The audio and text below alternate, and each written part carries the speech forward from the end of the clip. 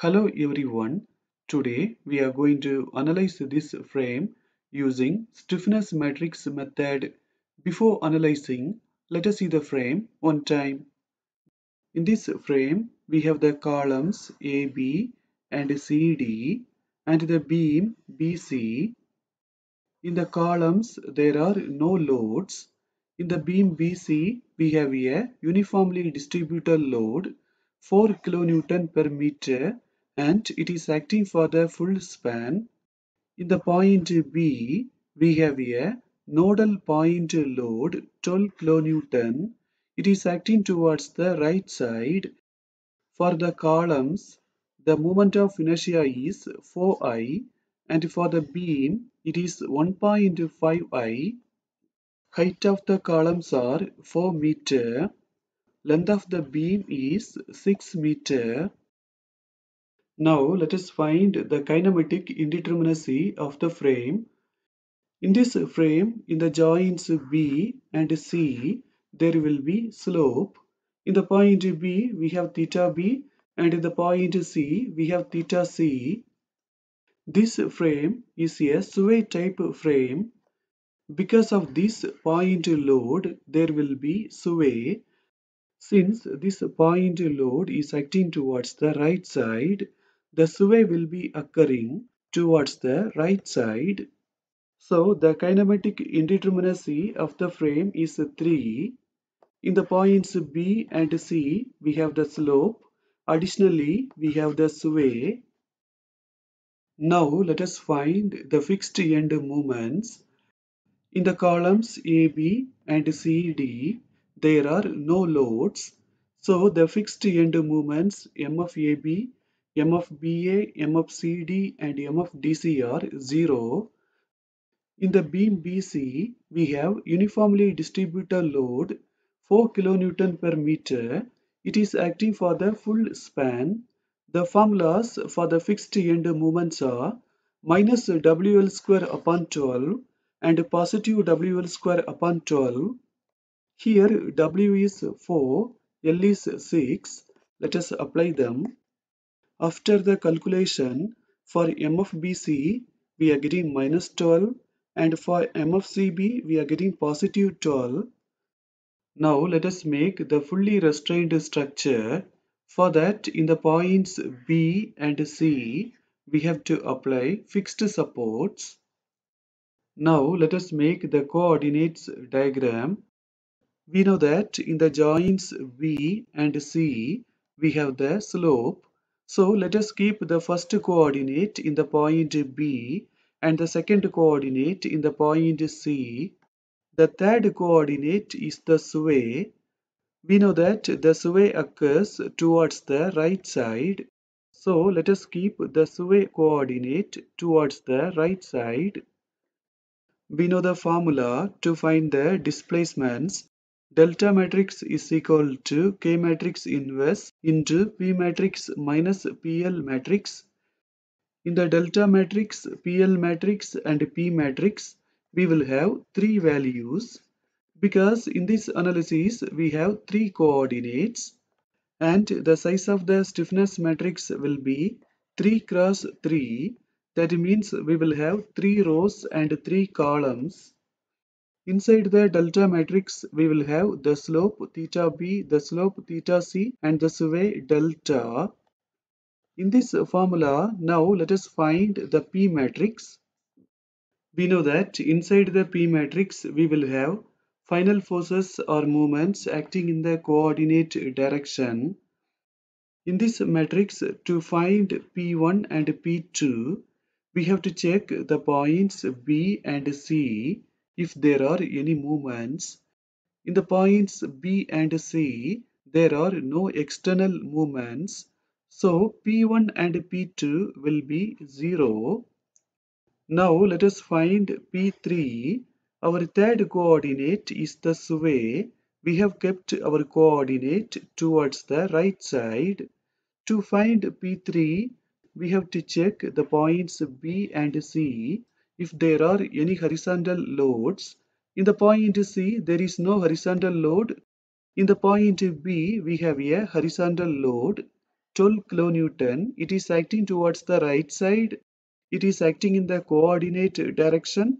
So we have to apply that value as positive. In this formula, now let us find the PL matrix.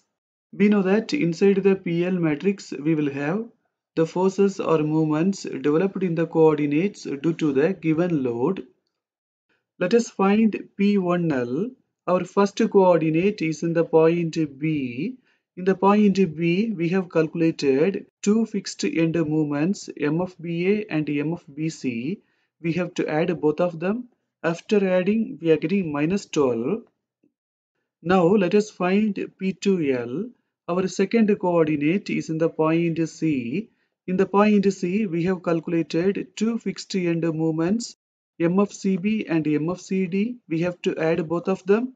After adding, we are getting 12. Our third coordinate is the sway. To find P3L, we have to add the horizontal reactions in the points B and C due to the loads in the columns. We know that in the columns AB and CD, there are no loads. So the horizontal reactions in the points B and C will be 0. 0 plus 0, we will get 0. In this formula, we have found P matrix and PL matrix. Now let us find the stiffness matrix. In the stiffness matrix, first let us find the first four values K11, K12, K21 and K22.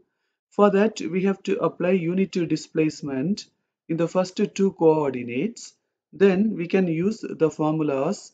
If the fare-end is fixed, the formula is 4EI upon L, and if the fare-end is hinged, the formula is 2EI upon L. Now let us find K11 and K12. For that, we have to apply unit displacement in the point B. In the point B, there was a fixed support, but when we apply the unit displacement, we can assume that it becomes a hinged support. Now let us find K11. For that, from the point B, we have to look other ends. In the end A, we have a fixed support. If the fare end is fixed, the formula is 4EI upon L. Length of BA is 4. Let us apply that. The moment of inertia for BA is 4I. So instead of I, we have to apply 4I. Now let us look the other end C. In the point C also there is a fixed support. So we have to apply the same formula 4EI upon L. Length of BC is 6. Let us apply that. The moment of inertia for BC is 1.5I. So instead of I, we have to apply 1.5I. After adding these two values for K11, we are getting 5EI. Now let us find K12. For that, from the point C, we have to look other ends. For CD, there is no slope curve, so we should not consider the point D. Let us look the other end B. In the point B, we have a hinged support. If the fare end is hinged, the formula is 2EI upon L. Length of CB is 6. Let us apply that. The moment of inertia is 1.5I. Finally, for K12, we are getting 0.5 EI. The values of K12 and K21 will be same. In the stiffness matrix, now let us find K22. For that, in the point C, we have to apply unit displacement. In the point C, there was a fixed support, but when we apply the unit displacement, we can assume that it becomes a hinged support. K21 we have already calculated. Now let us find K22. For that, from the point C, we have to look other ends. In both of the ends, we have fixed supports.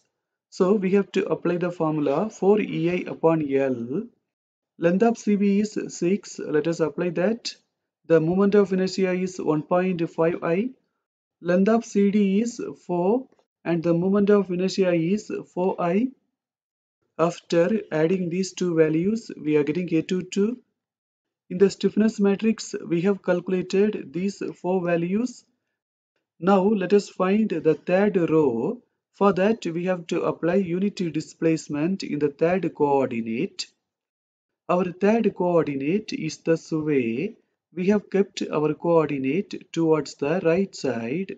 So we have to apply unit displacement towards the right side. Now let us find K31. For that, we have to find the moment in the point B due to the sway. The formula to find the moment developed due to sway is 6EI delta upon L square. Since the sway occurs towards the right side, the moment developed due to sway will be negative. In the formula, let us apply the values. Length of the column AB is 4. Let us apply that. The moment of inertia is 4I. So instead of I, we have to apply 4I. Delta is 1. Finally, for K31, we are getting minus 1.5 EI. The values of K31 and K13 will be same. Now let us find K32. For that, we have to find the moment developed due to sway in the point C. In this formula, let us apply the values. Length of the column CD is 4 and the moment of inertia is 4I. Delta is 1. After the calculation, we are getting minus 1.5 EI. The values of K32 and K23 will be same. Now let us find K33. Our third coordinate is the sway. To find K33, we have to add the horizontal reactions in the points B and C due to the sway. The formula is 12EI delta upon L cube. In this formula, let us apply the values. For both of the columns, the length is 4 and the moment of inertia is 4I and delta is 1. After adding these two, we are getting K33, which is 1.5 EI. These two reactions will be acting in the direction of the sway. That is why the value of K33 will be positive. In the stiffness matrix, we have found all of the rows. Let us apply the values and let us keep EI outside. In this formula, we have found everything. Let us apply them. We can take EI outside. EI inverse is 1 upon EI. We can add these two matrices. After adding, we are getting this. For this matrix, we have to find the inverse. We can apply all of the values in the calculator and get the inverse. If you do not know how to find inverse in the calculator, see the description below. There is a link. You can click the link and watch the video. I have used the calculator and got the inverse. Then we can multiply these two matrices. After multiplying, we are getting theta B, theta C and delta. Now let us make the slope deflection equations and apply these values and find the final moments. First, let us make the slope deflection equations in the column AB. We know that the column AB is affected by sway. So with the equations, we have to add the sway moments 6EI delta upon L square. We know that the sway occurs towards the right side, so the sway moments will be negative. In the equations, let us apply the fixed end moments, which are 0. Length of AB is 4. Let us apply that. The moment of inertia for AB is 4I. So instead of I, we have to apply 4I. In the point A, we have a fixed support. In the fixed support, there will be no slope. So theta A will be 0. In the equations, after applying the values of theta B and delta, we are getting MAB and MBA. Now let us make the slope deflection equations in the beam BC. In the equations, first let us apply the fixed end moments which are -12 and 12. Length of BC is 6. Let us apply that. The moment of inertia for BC is 1.5 I. So instead of I, we have to apply 1.5 I. After applying the values of theta B and theta C, we are getting MBC and MCB. Now let us make the slope deflection equations in the column CD. Since the column CD is affected by sway, with the equations we have to add the sway moments. In the equations, first let us apply the fixed end moments which are 0. Length of CD is 4. Let us apply that. The moment of inertia for CD is 4I. So instead of I, we have to apply 4I. In the point D, there is a fixed support. In the fixed support, there will be no slope. So theta D will be 0. After applying the values of theta C and delta, we are getting MCD and MDC. In this analysis, we have calculated all of the moments. For MAB, MBC, MCD and MDC, we have got negative values. That means they are acting in the anti-clockwise direction. For MBA and MCB, we have got positive values. That means they are acting in the clockwise direction. Let us find the horizontal reactions in the column AB. By taking moment about B, we can find HA, and by applying this rule, we can find HB. Now let us find the reactions in the beam BC. By taking moment about C, we can find VB, and by applying this rule, we can find VC. Now let us find the horizontal reactions in the column CD. By taking moment about D, we can find HC, and by applying this rule, we can find HD. Here you can see the shear force diagram. Now let us make the free movement diagram. In the columns, there are no loads. In the beam BC, we have uniformly distributed load 4 kN per meter. To get this value, we have to use the formula WL square upon 8. We are getting 18. Now, using the direction of the movements, we can draw the end movement diagram.